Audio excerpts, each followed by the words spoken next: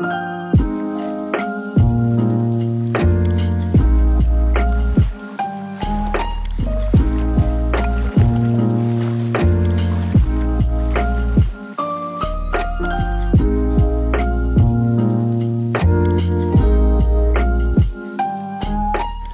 Henrik and Karis here in Bangkok. How did you like our intro? Our lives are not at all that glamorous. So when we were looking for apartments here in Bangkok, we actually found that almost all apartments will come with a swimming pool, and quite a lot will come with a gym.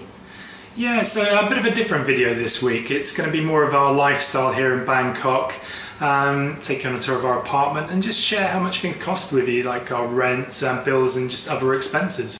We'll also go for a walkthrough of the area that we've chosen to live in. It's called Thong Lo. It's so central, it's very close to the BTS, which is the SkyTrain, and lots of other amenities. Yeah, so the building block that we're living in is called 55th Tower. It's actually one of the older developments in the area. But the reason we chose it over some of the newer condos is just the added space, the lower rents. In the newer condos you get crazy things like golf simulators and super fancy gyms that yeah, we just don't need, so we prefer to have the extra space for our three crazy cats. Yeah, so we have 200 square meters here. We have 3 bedrooms and 2 bathrooms. We also have a separate kitchen which has an oven, and in itself that's actually quite rare here. Yeah, I mean, lots of locals, they live in tiny little studios. They don't have kitchens at all, so you end up just cooking on a hot plate on a floor. So these apartments are very much designed for Westerners to live in. Yeah, I didn't want to do that. We actually paid 40,000 baht per month for our apartment, which is about £1,000. We got quite a big reduction though because of COVID. Our other main bills are things like electricity. That comes in at 3,000 to 4,000 baht every month. We have our phone and internet, so that's about another 800 baht every month. And then lastly, and very cheaply, is our water bill, which never comes in over 160 baht. In fact, for the electricity and water, they're both provided by the government here, so you don't even have to set anything up. They just start billing you the moment you use it. Yeah, once you get your bill, there'll be a QR code on it, and if you've got your banking app set up, you can scan it and do it in seconds. Well, I think that's all the basics. Let's show you around the apartment. Okay, so the grand tour commences into the most important part of the flat, the TV. And if we look over to the left, there's balcony area number 1. And over on this side, let's pop out and show you the outdoors. So we've got this really nice little green area where we can sit out and have a coffee in the mornings. And that's our view. See the wire mesh in front of it, that's to stop the cats from killing themselves. As we tip down and show you the pool. That's just a 5-floor drop straight in. I reckon you could make that. So back inside, and we've got 200 square meters of space as mentioned, and yeah, if you compare that against modern apartment blocks, you might actually only get about 80 square meters for the same price as we pay for this.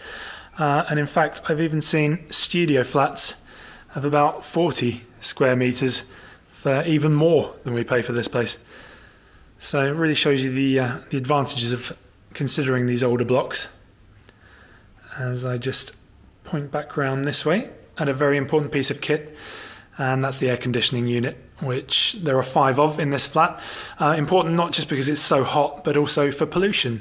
The farmers in the north of Thailand burn their crops pretty regularly, and we get the smog much further down south than Bangkok. So the filters in the aircon units help to clean that.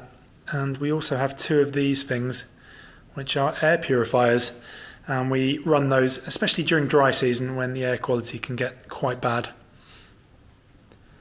So let's go through to the kitchen, and here's the oven that we searched high and low for. And since I'm pointing at the sink, it's worth talking about water, hot water, because we discovered you don't get that plumbed in as standard here in Thailand. So in our bathrooms we have electric heaters underneath the sinks and the bath that heat up the water, but in the kitchen there isn't one, so no hot water in the kitchen. As we spin round and walk into our little utility area. And worth mentioning through here, because this is a spot where actually you get some wildlife, bugs and things enter your apartment, that condos like ours will send people round once every month and they spray for the bugs, get rid of those giant cockroaches. That's our washing machine, tumble dryer. And in here, this is worth pointing out, it's a water cooler. And that's something that you will have to invest in because the water's just not drinkable in Thailand. So we leave these bottles out beginning of every week. We use a company called Sprinkle, and they change our empties for fulls, and we have nice clean drinking water.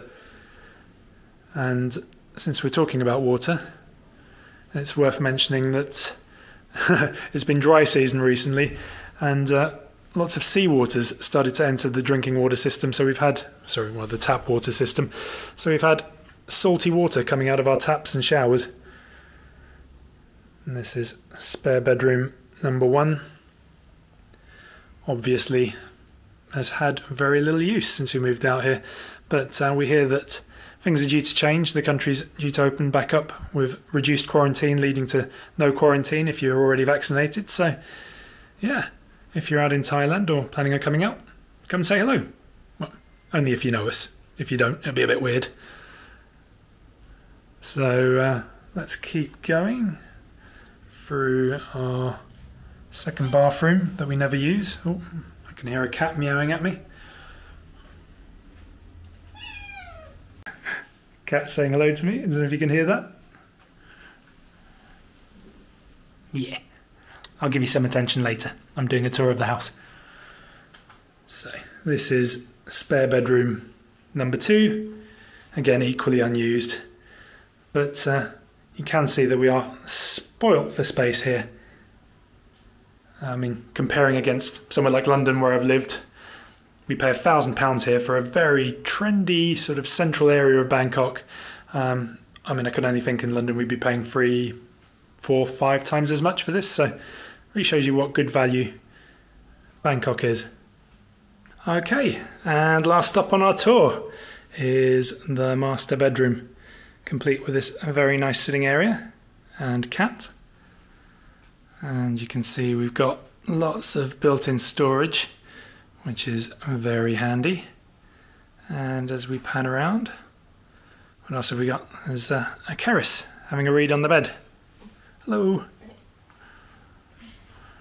So, last thing that we'll show you is the master bathroom, which, as you can see, it's a bit dated, but I think compared to these newer apartments, I would take this any day of the week for all the added space that we have here. But yeah, overall I think we're pretty happy living here. What do you think, Keris? Happy here? Yes, very happy. Okay, great. Well, let's leave Keris to a book and we'll show you outside.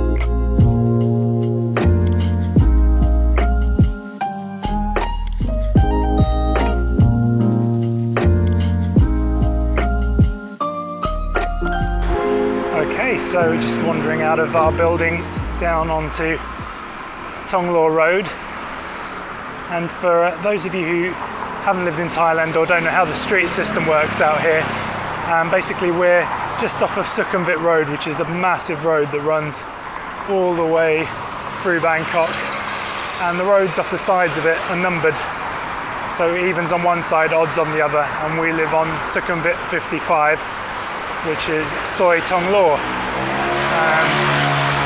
That is the centre of Tonglaw. Super busy and noisy. It's the first time I'm actually trying filming like this, so hopefully you'll be able to hear me. Yeah, I've turned right out of our apartment. If we went left, we'd have a short 5-minute walk down to the BTS.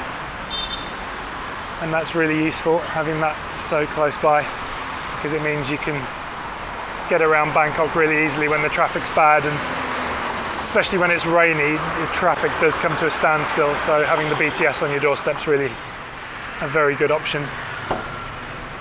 So we're just wandering down, and I think the plan is I'm going to walk from one end of Thong Lo Road to the other.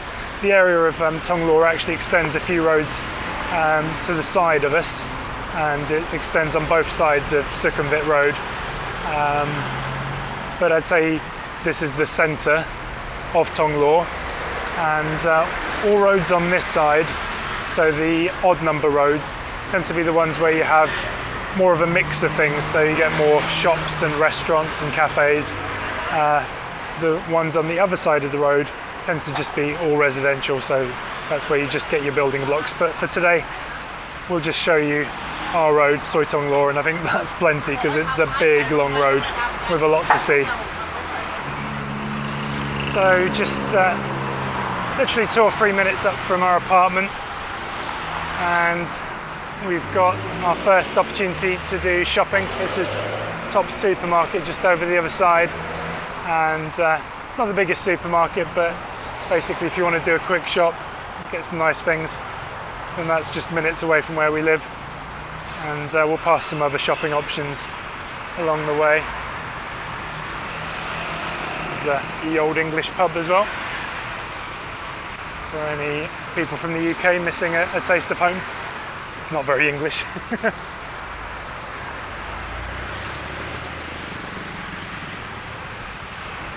So these little side alleys, you mentioned the way the road system works out here. You have the main roads like Sukhumvit, and then all the roads off the side of it, numbered Sukhumvit 1, 3, 5, 2, 4, 6, 8, and so on. And then the alleys that run off of these roads are also numbered, so you've got alley 1, alley 3, alley 5 on one side, and alley 2, 4, 6, 8, and so on the other. So it's a really easy way of navigating around Bangkok using that number system. And Thong Lo itself is quite a Japanesey sort of area. So you'll see there's lots and lots of Japanese restaurants and bars. In fact, the moment I say that, I can point you to a few places just here. And yeah, it's a very popular area for Japanese to settle. And it's nice for us because we love Japanese food, so we always pop out for a bowl of ramen in the evening.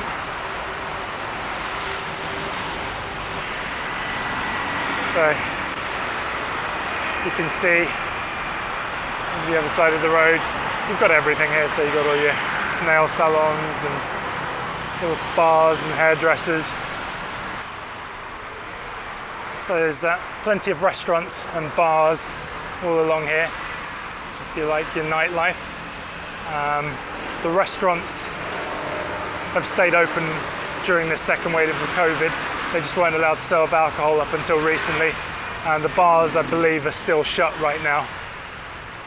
So no going out for a night on the lash.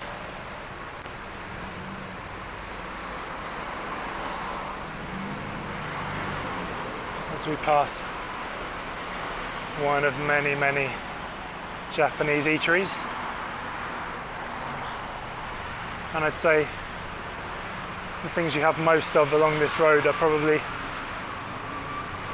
Japanese restaurants, massage parlours, huge abundance. Hey.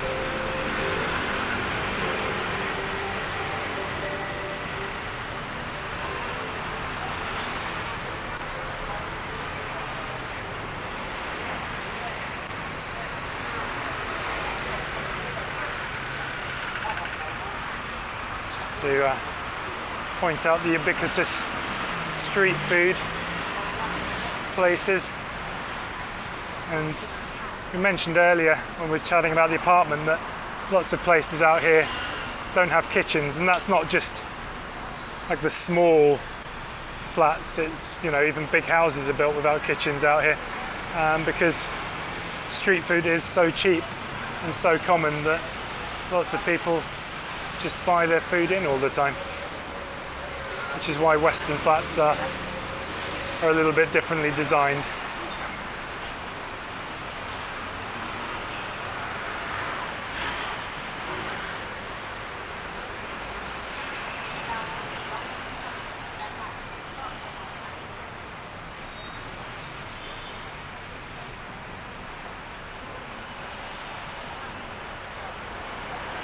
Just point out up here is the Grand Centre Sukhumvit, Grand Centre Point.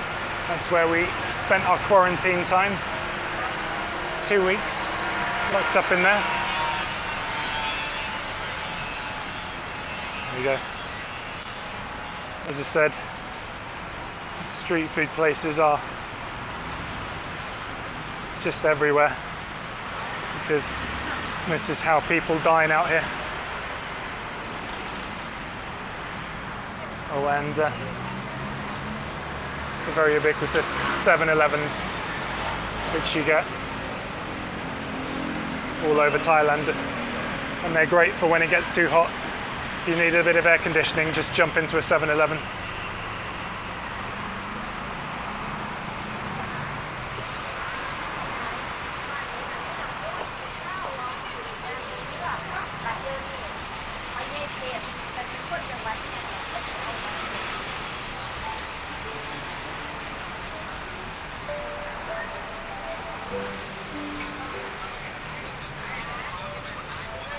You can see traffic is pretty busy,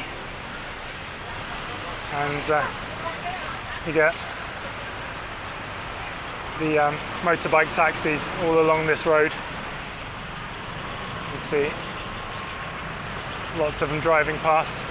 Here comes one now with a lady on the back, and that's pretty much the quickest way of getting around Bangkok. You just grab one of those bikes and they'll get you where you need to go pretty quickly.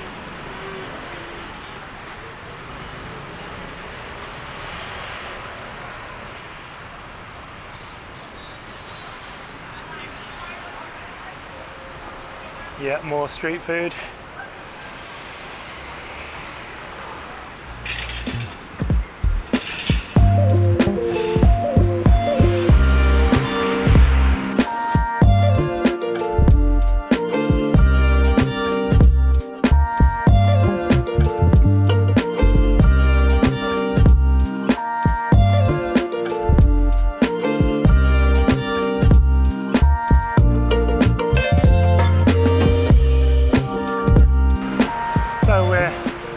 Maybe up around halfway up Soi Tong Law.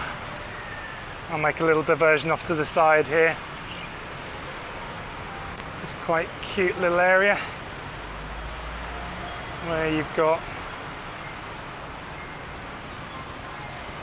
all these little restaurants and cafes, and what's also up here is a bigger supermarket. And it's another chain called Villa, or Via, I'm not really sure how you're supposed to pronounce it. But they normally have a really good selection. They're a bit more sort of artisanal, not as cheap as some other places you can shop, but this is probably our closest big supermarket. There's another big chain here called Big C. We have one of those, like a 10-minute taxi ride away. So if you want to do your shopping a bit cheaper, pop over to Big C. But if you want more of a selection, then you come to this one with some nice mood music playing. It's good for your walk.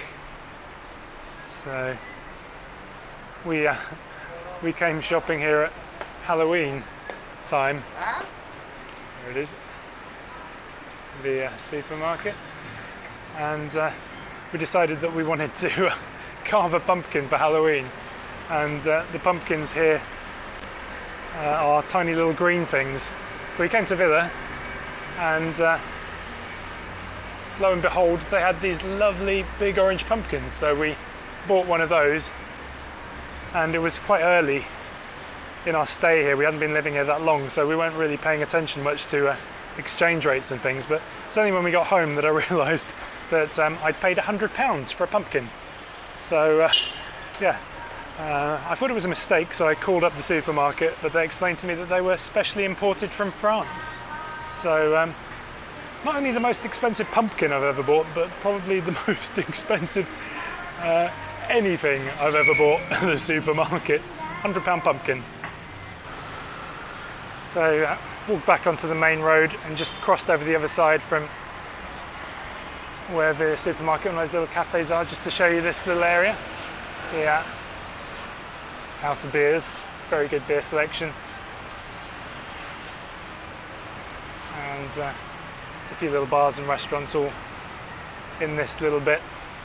And if you fancy going out of an evening, this is a really nice spot to perch up.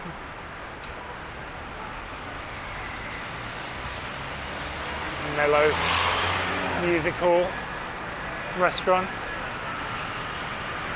and yeah, you certainly will never run out of places to go for a meal or drink if you're living here.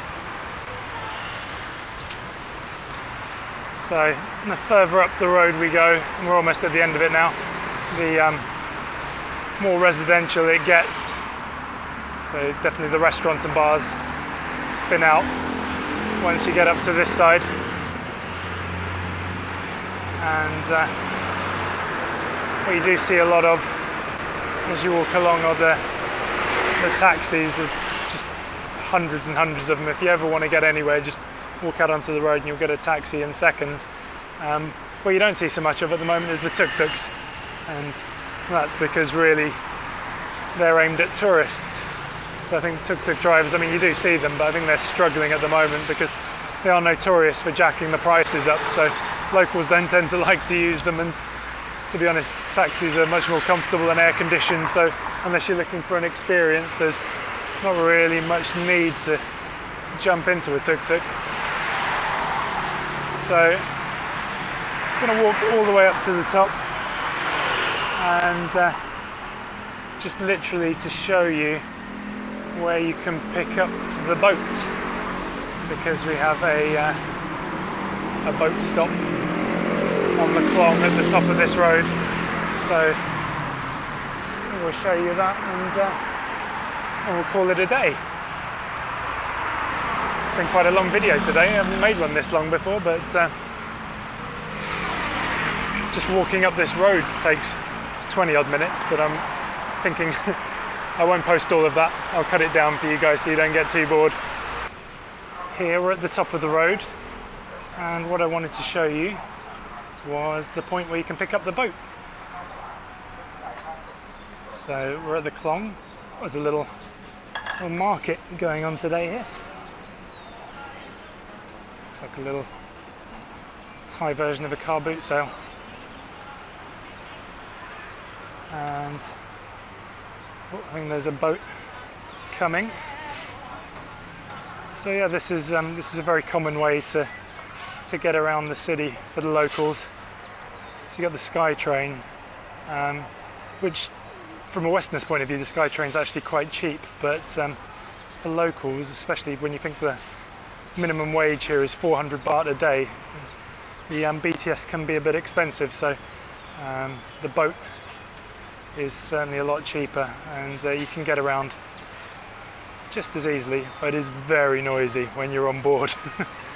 The engines on those things, I mean, they go fast, but yeah, you're not going to have a conversation easily on one of those.